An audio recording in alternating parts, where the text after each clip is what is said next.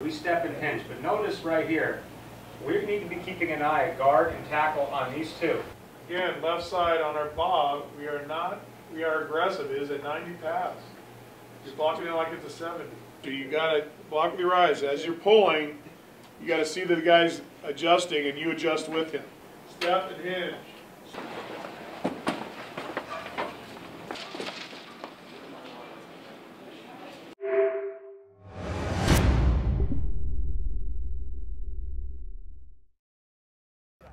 Down. Set. Okay. Well, if you don't get off the ball and he gets off the ball ahead of you, that's going to happen. Okay. All right.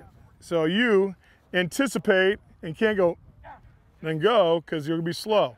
Get in a good stance and get off the ball. Okay. How fast can I get there? That's your mentality. Try and drive him to his outside shoulder. Get to that shoulder as fast as you can so you get with power. Here we go. Down. Set. Feet. Oh, that's pretty good. That was pretty good. Yeah, we were 5-1 last year. We actually gained a forfeit, but we were 5-1, and you know, our league was extremely exciting last year. The Crestview League, I think it was probably the most parity we've had in all my years of doing it. You will release and start to push towards the center. Notice I'm still on the A gap. I do not want to stay here. Why? I'm pushing away from where I could be going. Fred DiPalma, who lives in the area, and when he retired, showed some interest in coaching near where he lives, and it's been awesome. Watching this program from afar and seeing some of their games over the years and coming to this great stadium with this beautiful view. I tell the kids all the time, you have no idea how lucky you are, and working with these coaches, Coach Bailey and his staff, I love it. It's great. I think it's great. We got old Bowers, new Bowers. We got obviously our new coach, Coach DiPalma. He's a great guy, great coach, and they influence us every day to do our best.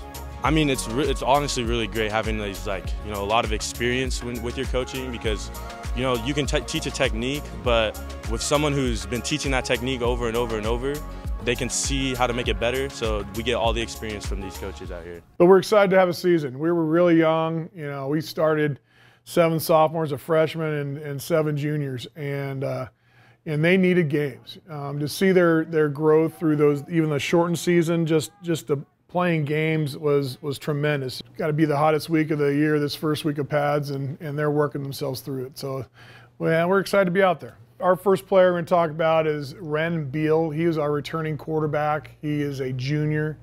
He was our team MVP last year and did a great job as a sophomore in our crazy shortened season last year. When you have a second-year quarterback, you can expand the offense and things like that. So we're excited about Ren and what he's going to do this year. I'm good at reading defenses. I'm good at taking drops, tossing footballs.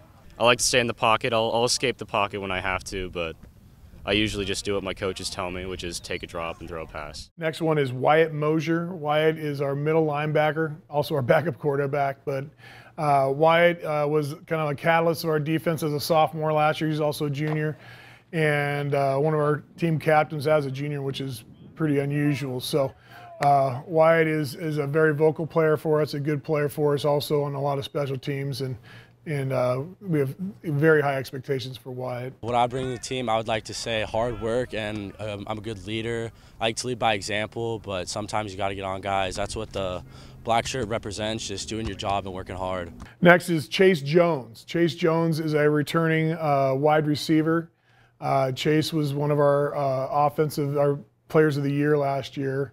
Did an outstanding job at receiver for us, and obviously, with a returning quarterback, you know, that kind of combination is going to be exciting to watch. I'd say I'd bring pretty good leadership skills and a role model. Like, I can say that I can go out there and make some big plays, and I can see the younger guys looking up to me and being like, that's what I want to be. Also, one of our returning tight end, but also going to be playing a lot of defensive line, is William Payne. Will is not the biggest player, but has great leverage and worked his tail off in the weight room, and just, you know, I think is going to be, you know, causing some havoc, especially on the defensive line for us this year. I think I'm an aggressive, hardworking, disciplined, just as Coach Bailey wants. I bring my all to every single practice and game. And lastly, our returning corner was Andrew Dizzow. Dizzy just kind of came into his own last year as a junior. He's going to be a senior corner for us, defensive back. And just, I mean, was kind of a lockdown corner for us last year.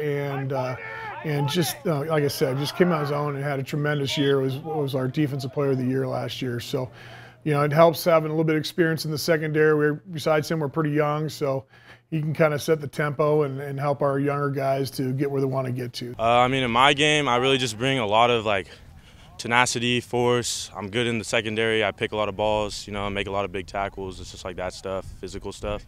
All right, hey guys, great practice today. You know, we got better. We got to keep getting better. That's the role, guys. There's two ways of doing it, man. Hey, I'm just gonna get through it.